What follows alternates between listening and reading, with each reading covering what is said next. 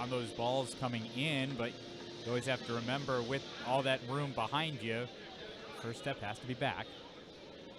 It can be tough, maybe not right now, but just a little bit later time of night, it's a little tougher to get a read off of balls with the backdrop. 3-2.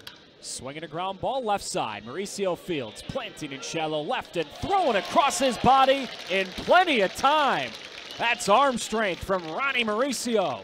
Gliding smoothly to his right and whipping a throw on to first. Nice play, Ronny. 2 gone in the third. Glad you used that term smoothly and gliding as well to describe what Ronny was doing, because those were 2 of the first words that came to my mind. He just made it look so smooth, made it look so simple and easy.